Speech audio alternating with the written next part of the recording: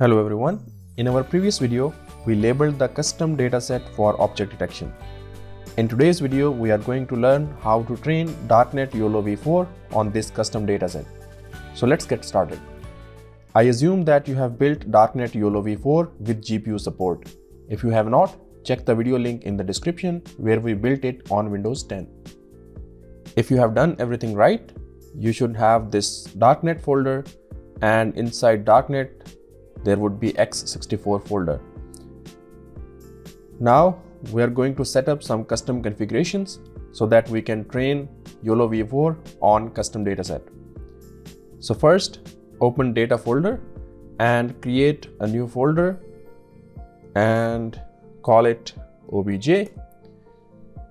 Then go to your custom label dataset.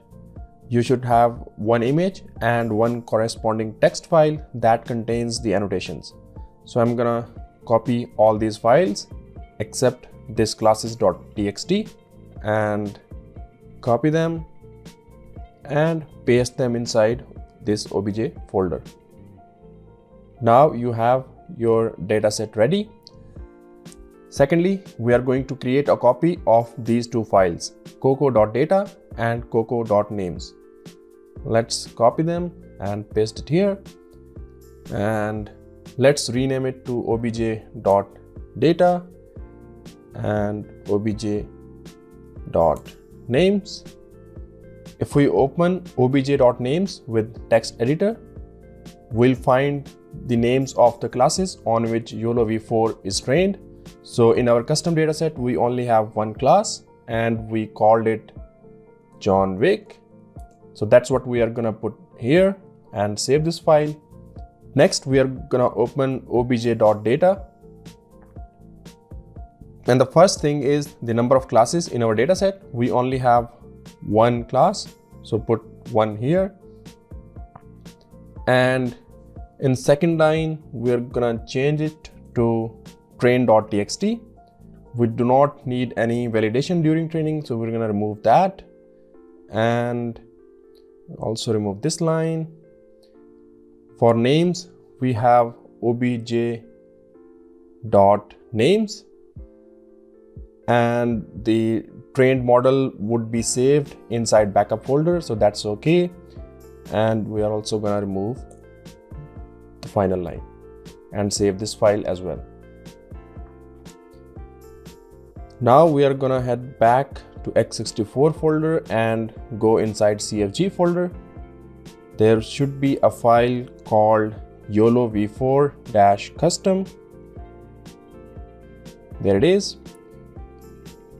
Create a duplicate copy of this file and let's call it YOLOv4-obj and open this file with any text editor. Here we are gonna make some modifications. So batch 64 is okay and subdivisions should be 32. And if you encounter CUDA memory error during training, you can try 64 subdivisions as well. And for width and height of the images, we're gonna go with 416 by 416 and rest of the things remain the same. Next setting that we are gonna change is max_batches. So this should be equal to 2000 multiplied by number of classes. We only have one class, so this should be 2000, but I'm gonna make it 4000. The steps should be 80% and 90% of max batches. So 80% of 4000 is 3200 and 90% of 4000 is 3600. So that's what we're gonna put here. Now we are gonna hit Ctrl F and find YOLO layers. There would be 3 YOLO layers and we are gonna make some modifications. So in first YOLO layer, we're gonna make number of classes equals 1, and above this YOLO layer, you should find this parameter called filters. This is set to 255 by default, but we're gonna change it. And the formula to calculate number of filters is number of classes plus 5 multiplied by 3. So we have one class plus 5, that is equal to 6, and multiply by 3, this is 18. And if you have two classes, this would be equal to 21.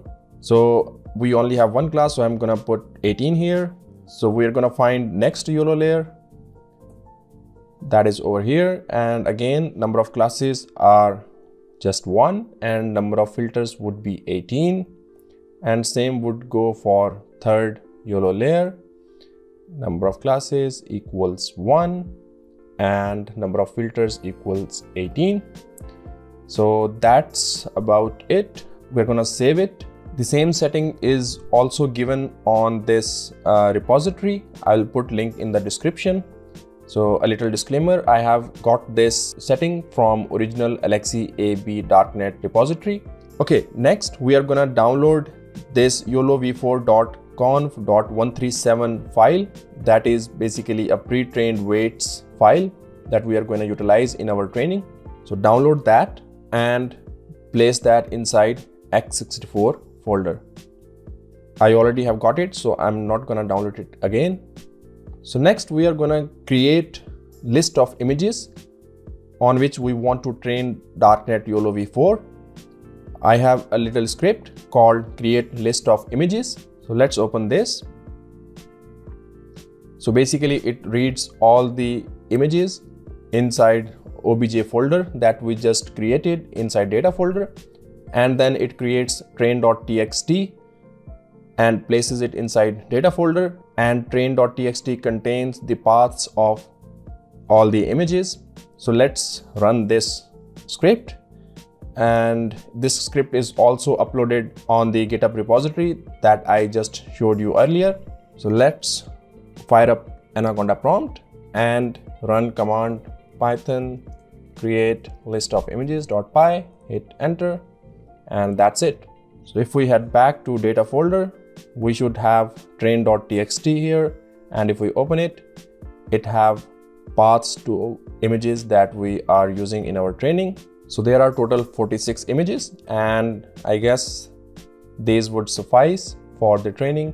Now to train the model, we are gonna issue this command. If you are on Windows, this command would start the training, and if you are on Linux, then this command should be used for the training. So I'm on Windows, so let's fire up Anaconda prompt and issue this command darknet.exe detector train, and the obj.data file is inside data folder, data obj.data, and cfg file is inside cfg folder. So cfg / YOLOv4-obj.cfg, and finally the pre-trained weights file, which is YOLOv4.conv.137. Hit enter and it will start the training. So it's gonna take some time, and you'll see this graph that shows the loss over the training iterations. So I'll leave that training running whole night and I will get back to you tomorrow.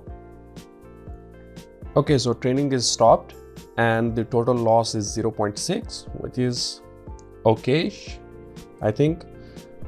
And if we go back to our x64 folder, we will see chart YOLOv4-obj.png, which is basically the graph of loss.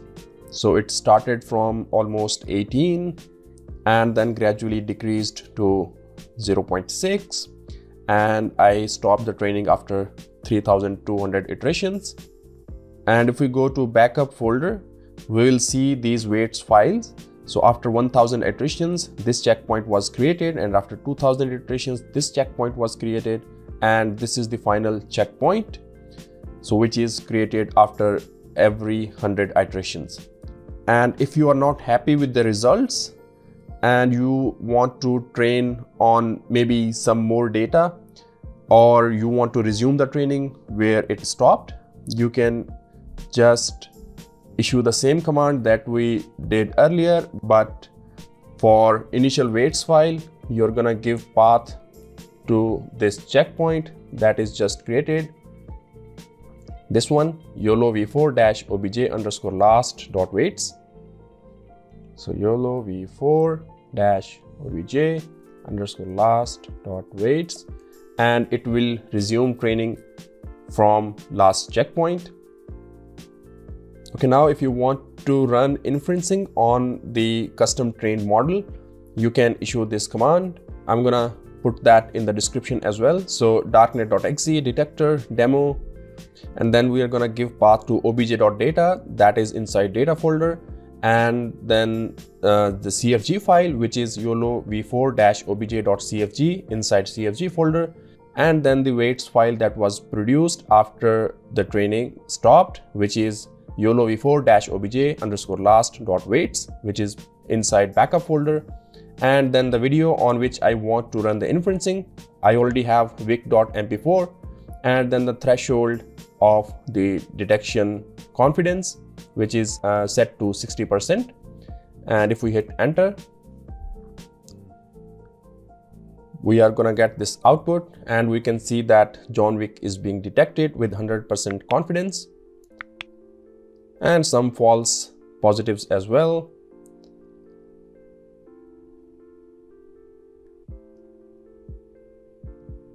So maybe we need to fine tune the data. Okay, so we achieve FPS of 21, which is almost real time.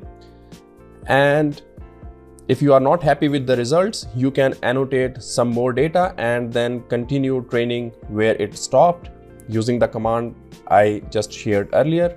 And if you want to run object detection on images, you're gonna execute this command, darknet.exe detector test data/obj.data cfg/YOLOv4-obj.cfg, and then the path to weights file, which is inside backup. So hit enter. It's gonna ask path to the image. So I already have wick.jpeg inside x64 folder. So I'm gonna put that and hit enter, and it will run the inferencing. So we can see that with 100% confidence, we are able to detect John Wick, but it is unable to detect Keanu Reeves on the right hand side because we have not included any training images of Keanu Reeves prior to his beard and long hair. So it's not gonna detect that. You can annotate your own images, and you can then fine tune this model and then check the results again. Maybe it will improve. In our next video, we are going to train custom YOLOv4 on TensorFlow. So make sure to subscribe to get notified. See you next time.